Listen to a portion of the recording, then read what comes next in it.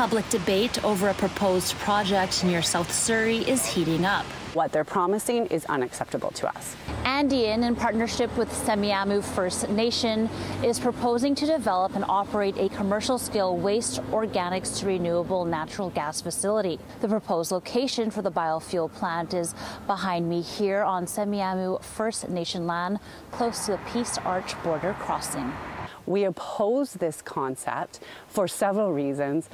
First and foremost, our environment. Suzanne Smith, who lives nearby, says she and others are concerned the proposed plant will cause unpleasant odors, worsen air quality, and increase traffic. Smith says an environmental protection notice from Metro Vancouver, published on September 21st in Peace Arch News, is very concerning.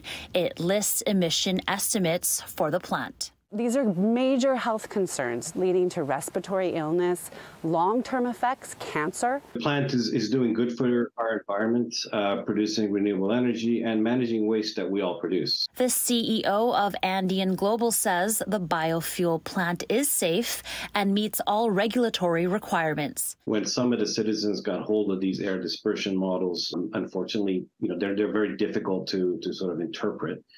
And perhaps were led to conclusions that there was this sort of toxic fumes coming from the plant, but there is no such thing in terms of that. And keeping in mind, all the modeling we did ignores all of the background pollutants in the air that already exist. Surrey City Councillor Linda Annis says her office has received hundreds of letters from citizens worried about the proposed plant. They're concerned about the traffic, they're concerned about the air pollutants and the noise, of course.